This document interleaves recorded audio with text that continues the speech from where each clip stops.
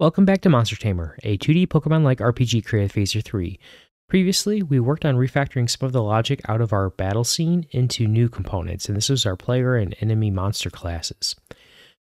And then we started to add some basic logic for keeping track of health and doing damage.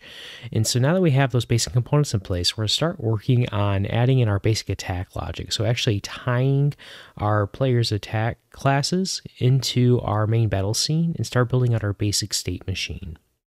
If you missed the previous videos, there will be links in the video's description to the source code up to this point, as well as the complete source code for this video. There will also be a link to the previous videos if you'd like to catch up. So let's get started. Alright, so to start working on our attack logic, the first thing we need to do is actually add in the logic for our attacks. So previously, we defined what we want our data structure to look like for our attack, so our ID and name and animation name. And when we create our monsters, we're passing an array of attack IDs. But that's as far as we went with our attacks, and everything in our current scene is just kind of hard-coded. So what we actually want to do is we want to create this data and then pass this in when we create our monster instances. So to do this, we're going to go ahead and keep all of our attack data in a JSON file. And then that way our data is a little bit more dynamic and we can add attacks at any time. And we'll have our code handle this JSON file. So then that way our code will stay the same and we can dynamically change our monsters based on this data file. So to do that, the first thing we're going to do is we'll come up to our assets folder. Let's add a new subfolder. We're going to call this data. And inside here, we're going to place a new JSON file. We're going to call this attacks.json. And so for our JSON, we'll have an array. And so now we'll need to define our attack structure. So we have our ID, name, and animation name. So for ID, for our first attack, we'll have 1.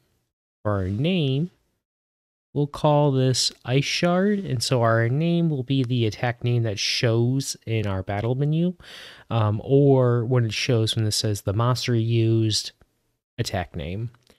And then we will have our animation name, and so this is going to be tied to the animation key that gets created, so we know which attack animation to play. And so we're just going to call this Ice Shard, and that way we can make that part of our enum. We'll copy the structure and we'll just make one more attack and we'll call this one slash. So we'll go ahead and clean this up. And likewise for animation name, we'll just do slash. All right, so now that we have our JSON file, what we need to do is we actually need to load this into Phaser. So let's jump over to our asset keys. We'll make a new asset key for this.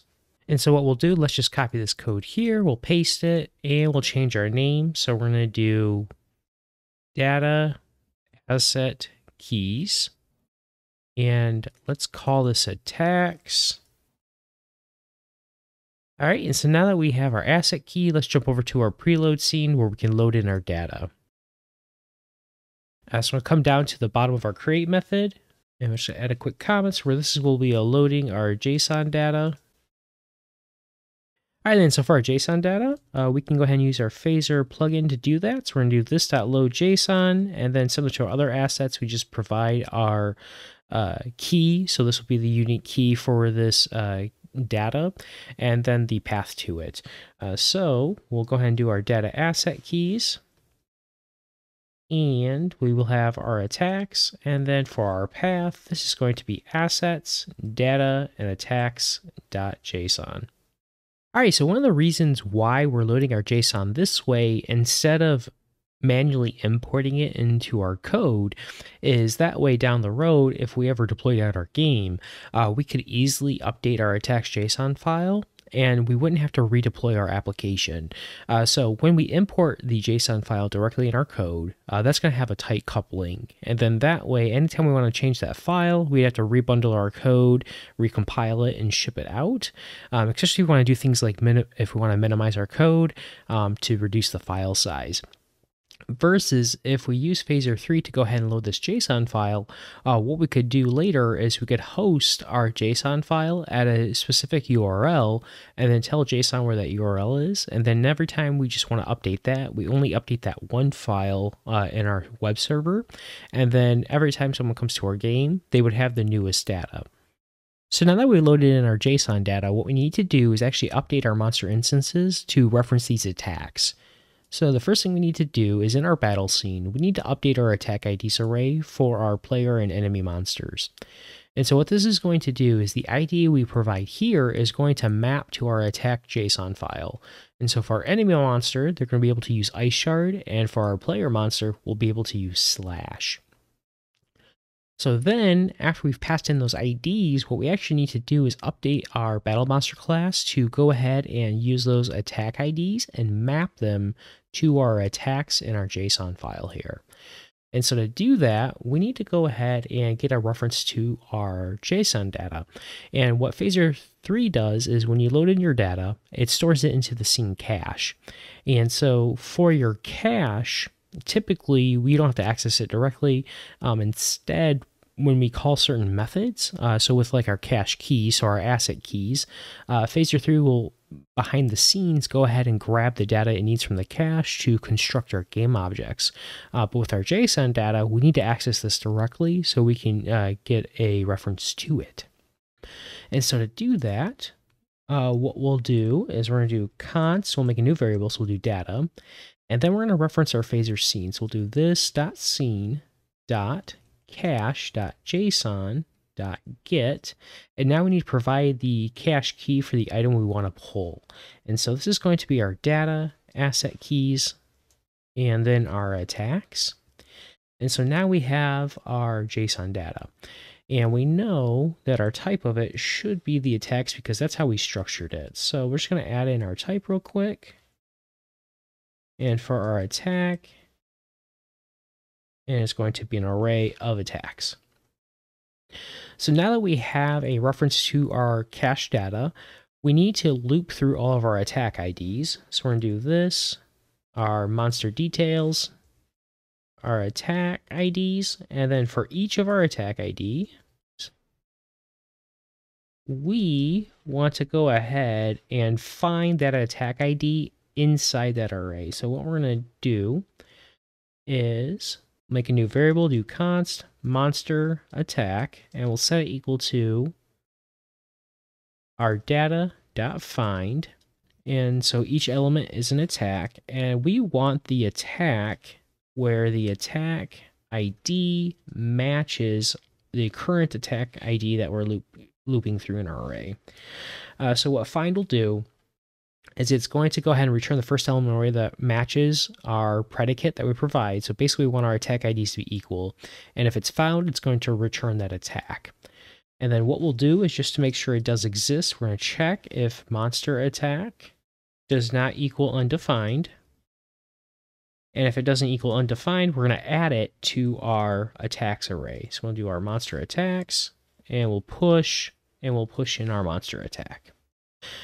So we'd probably also want to add in some type of data validation when we're grabbing this data, but for the time being, since we're structuring it and it's very minimal, we're not going to do that. But if you ever want to have other people help work on your game and this data file gets bigger, we'd probably want to validate that each of these objects has the required properties when we load it in. So with our battle monsters now updated to actually have attacks, what we need to do is in our battle menu, we had a to-do for updating our attack names as well as updating our monster name. And so what we'll need to do is we're going to need to pass in a reference of our current active player monster to our battle menu, so then that way we can dynamically update the proper text. So what we're going to do is if we jump over to our battle scene, when we create our battle menu instance, we're going to also go ahead and pass in our active player monster. And then what we'll need to do is we'll come back to our constructor for our battle menu, and we'll go ahead and add in our monster. So we'll do active player monster, and we're just going to go ahead and add in our param. So just copy this. And so this is going to be a battle monster. And then what we'll want to do is we'll just want to go ahead and store a reference to that. So we're going to do this active player monster will be equal to the value passed into our constructor. And then we'll go ahead and add that here. And we'll go ahead and add in our type. All right, so then if we come down to our to-do, so when we create our main battle menu, we have our to-do for updating our monster name. So let's go ahead and get rid of that. And we're going to fix that right now. So it'll be no longer monster asset keys. It's going to be this active player monster. And we're going to go ahead and grab our name property. And now we just need to go ahead and update the text for our attacks for our player monster. So if we come down to our create monster attack submenu, when we create our game container, we're adding in our text game objects. And so we have a hard-coded slash, growl, and our two attacks that the monster doesn't have yet. So what we'll do is we're just going to make a new variable to store our attack names. So we'll make a const attack names. We'll set that equal to an empty array. For our type, we're going to go ahead and make this a string array. And then what we're going to do is loop through all of our attack names for our player monster, and we're going to add them to this array. And if we don't have 4, what we'll do is we'll just add in our placeholders. So let's do a for loop. We're going to do let I equal 0. If I is less than 4, we're going to go ahead and increment I. And so inside our for loop, we'll do our attack names, and we'll push. And we'll do this active player monster attacks. And we'll do I. And then we're going to make sure that it actually exists. And we'll do name. Otherwise, we will do our placeholder. And so with the arrays, if you have an index that doesn't exist on your array, it'll return undefined. And so we're just making sure that this object actually exists when we reference our name property. That we don't get any errors. And then otherwise, we'll go ahead and add in our placeholder. So with our new attack names array, what we need to do is just update our values here. So we'll do attack names, and we'll have 0 for our first index, and we'll do that for the same for the other ones. So we'll have index 1, 2, and then 3. All right, so we jump over to our battle scene. What we should be able to do is we go into our fight menu. We'll now see that our player only has our slash attack. And then if we jump back to our battle scene, if we went ahead and added in 2, actually 1, what should happen is we come to our fight scene. You'll see now we have slice and ice shard. All right, so now we've wired in the data for our battle scene to pass in our attack data to our battle menu. What we're going to do next is we're going to start adding in some of our basic battle flow logic. And so if we come down to our update method, currently when a player selects a move, we're hiding our monster attack submenu, and we're just displaying some text on the screen that your monster attacks the enemy. And so what we're going to do is let's go ahead and get rid of that logic, and we're going to do this, and we're going to call a new private method. So we're going to do handle battle sequence. And then let's go ahead and create this method. And so at the bottom of our class, go ahead and add in our private method. And so in our handle battle sequence method, what we're going to do is we're just going to outline our general battle flow. And so for our battle, what will happen is after we select an attack, what we do is we then would choose a random attack for our enemy monster or have some type of AI. Once both monsters have chosen their attacks, we would show attack used. So this would be our info text like Iguana Ignite used slash. And then we want to do a brief pause because we're not going to require the player to provide input. Instead, we would just wait a second so the player can read the screen, then transition. Then we want to start doing some of our animations. So the first thing we would do is we'd play our attack animation. And we'd do a brief pause between the end of the animation and our next animation. And then what we would do is we want to show the monster taking damage so that they would flash to show they got hurt. We would also do another brief pause. And then we would want to go ahead and show our health bar being updated. So we'd play our health bar animation with another brief pause. And then finally, what would happen is once we did with that, we would transition to our other monster and repeat the process. Then that way, whoever went first, the other monster would now attack.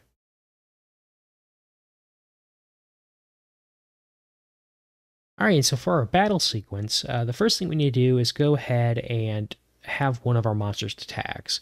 So for the time being, we're going to go ahead and just have our player attack first.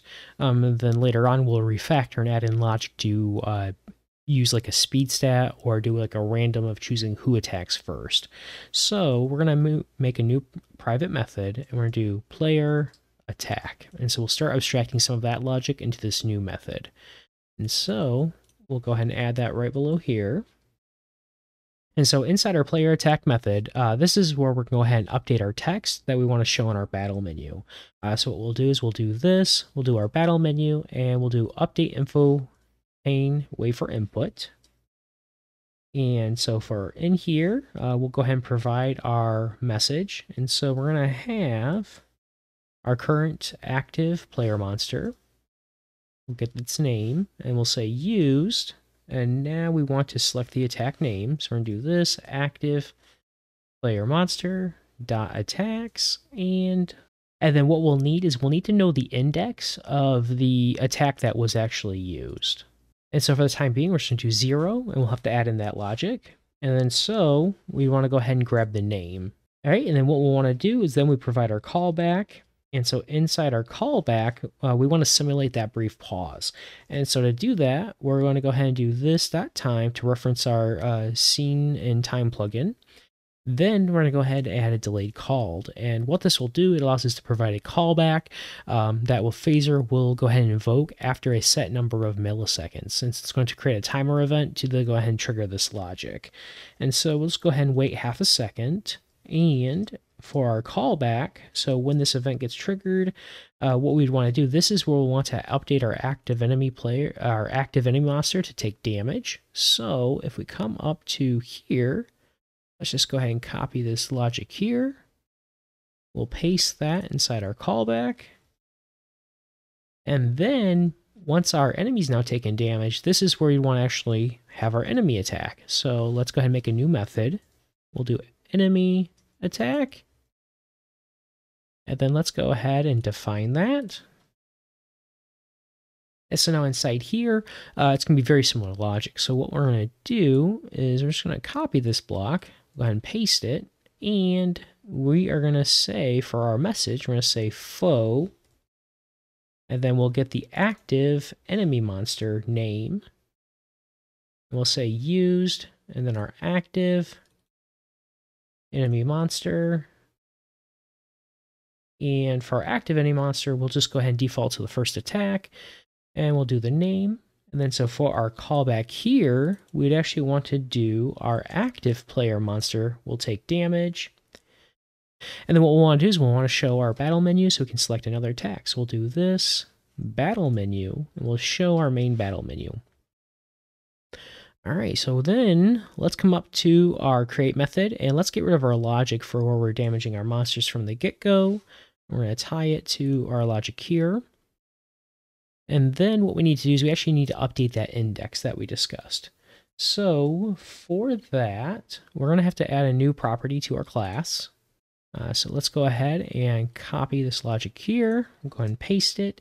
And we're going to do active player attack index. And this is going to be a number. And then what we'll do is in our init method, we'll go ahead and set that to, we'll do -1 to show that we've not selected attack yet.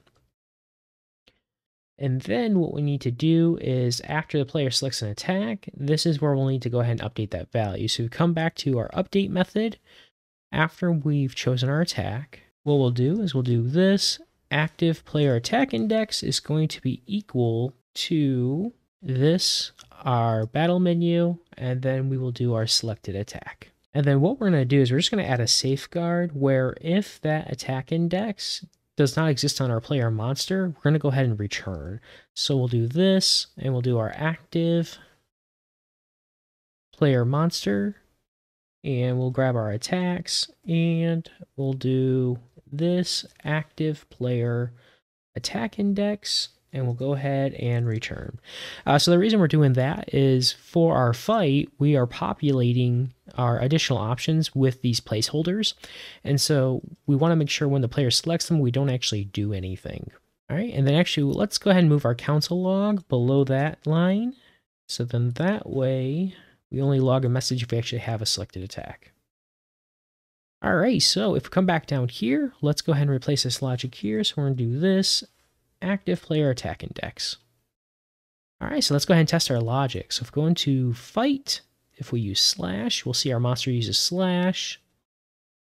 We see that the foe used ice shard. Oh, and then right after we attack, it does another attack. We hit the spacebar again.